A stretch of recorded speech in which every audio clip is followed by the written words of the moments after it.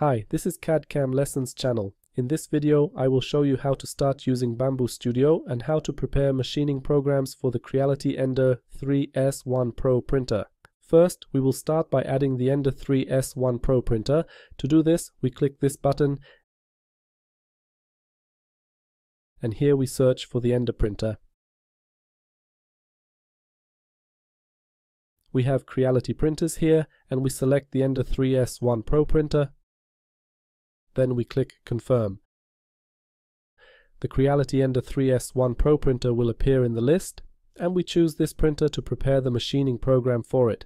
And now one more important thing. Click this button, and here we go to the printer settings.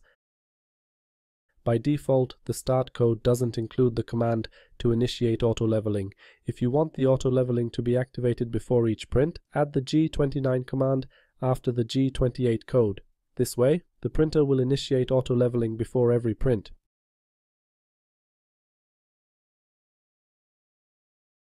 We click this icon to save these changes, and we can save it as a copy. And that's all for now regarding printer settings. We won't change the other parameters. Close this window. And now we will move on to the filament. You can add here the filaments you use. We do this with the plus button. If you want to remove a filament, you do that with the minus button. Here we specify the material we are printing with. To add materials for printing, we click this button, and here we choose the filaments we are using. I have selected only generic PLA and generic PETG filaments so that I can use general settings for these filaments. I am currently using PLA filament and PETG filament. I do not use many other filaments and don't need other filaments to be on the list, so I only selected these two filaments. These are general settings for this type of filaments, and these settings should work as base settings for most filaments of this type. These filaments are very flexible in terms of settings, and regardless of which filament manufacturer you use, these general settings should serve well as entry settings. I click Confirm here, and I have these two filaments on the list. And here we choose whether we are using PLA or PETG. Let's select that we are using PLA. Here we can specify the color of this filament.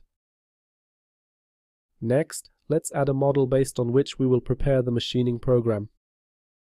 To do this, we click this icon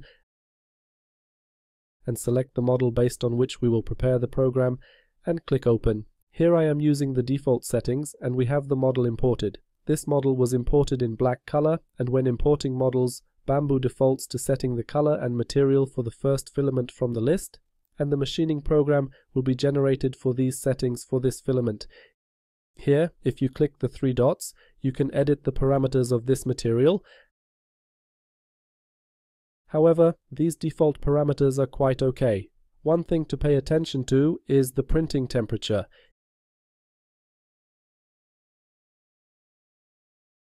Here we have the specified bed temperature. It is 60 degrees for the first layer and 60 degrees for the other layers. Here we have the printing temperature. We have 220 degrees for the first layer and 220 degrees for the other layers. This could be lowered a bit to 200 to 210 degrees. I will set it to 210 degrees here. For PLA, 220 degrees is a bit too much. The Ender 3S1 Pro doesn't print that fast, so we can use a slightly lower temperature to avoid overheating the PLA. And here another useful parameter might be this one. This is the parameter defining the material flow. If it seems that too much material is being supplied during the print, it looks like the material is overfed, we can slightly lower this parameter, and if there are gaps in the print, it seems that too little material is being supplied, we can increase this parameter. And here, if you hover the cursor over this window, information appears that this parameter should be in the range of 0.95 to 1.05, and we should move within such limits. If there is still something wrong with the material flow, it depends on other settings. For now, we will skip that and focus on temperature-related parameters and the flow parameter.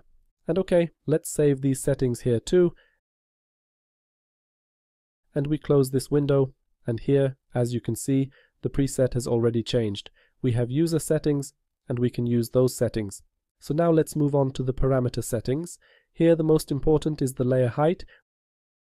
We have the first layer height and we have the heights of the other layers. Here, as you can see, we can expand the default presets and we just have layer 0.20 and 0.16. I suggest keeping this layer at 0.20, and regarding the first layer, 0.2 is a pretty good value, but for the other layers we can increase that. We can even enter 0.28 here, and that should also be okay. However, if you apply higher layer values for inclined or rounded elements, the print will simply be less accurate. This layer will be more visible on the object after printing, but in the case of functional elements it should not matter much, and for such simple elements it won't matter much either. But if you don't care about time, you can apply 0.2 layer value everywhere. And in this window, these parameters are the most important. Next, we have parameters defining line width. However, I would leave this default. I would also leave the other values default. For now, we don't need to focus on anything, we can leave it as it is. And I also left the default layer height. Next, we move on to the next tab. This parameter is quite important. We have the number of walls here. I will now go to the preview to see a print preview and observe how it looks. Here we have two outer walls.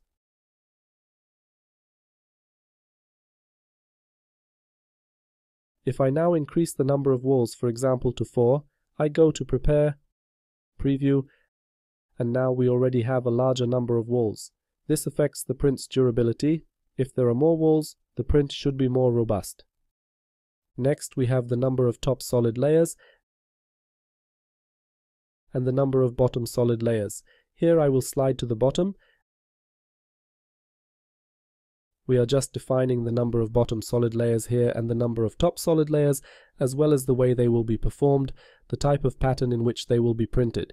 We can leave the default values, and in some cases we can increase or decrease the number of bottom and top layers. Next, we have the parameter defining the infill percentage. Now it's set to 15%. I'll enter, for example, 25. I go to Prepare, Preview, and now this infill is more dense.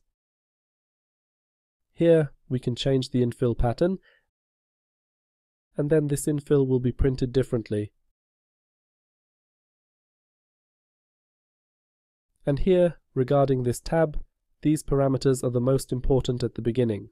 Regarding the other tabs, in the Speed tab, I suggest not changing anything. In the Support tab, we can enable or disable supports. In this case, as you can see, we don't have any supports, so there is a risk that it will collapse. If we enable supports here, I'm not changing any values, just enabling supports. I go to Preview. Supports have been generated here where there was air, and this facilitates printing such elements where there is no backing.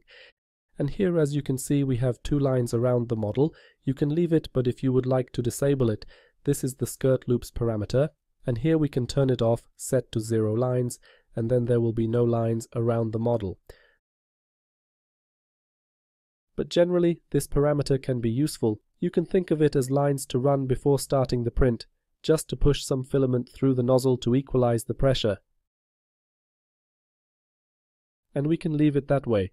And now, when it comes to supports, in some cases we can avoid these supports, because just like here we have this model, and something like this we can print in a different orientation. We can rotate the model. We can do this in such a way that we select the model, click this icon, lay on face, and we can select, for example, this face to lay the model on this face. But we can also use regular rotations. We select the model, and here we choose the rotate command. And here we define the rotations. Here we can rotate the model, for example, around the x-axis. I will rotate it now by 180 degrees, and we are back to what it was before. Now here I will rotate it by 180 degrees, and this model is laid down. Now, for example, I will rotate around the z-axis by 90, and this model has been turned in this direction. And okay. Now, if we print this model in such a way, we can print it without supports. And so, here we have already set parameters. We can check how it will look. Here we have information about the print time. I will change the parameters a bit, disable the supports here, and go to this tab. I will reduce the number of walls to 2 and the number of top layers to 3 and the number of bottom layers to 3. I will also change the infill method to grid and set the infill to 15%. And now I go to prepare, preview, to see how it will look, and here you can already see that the print time has significantly shortened.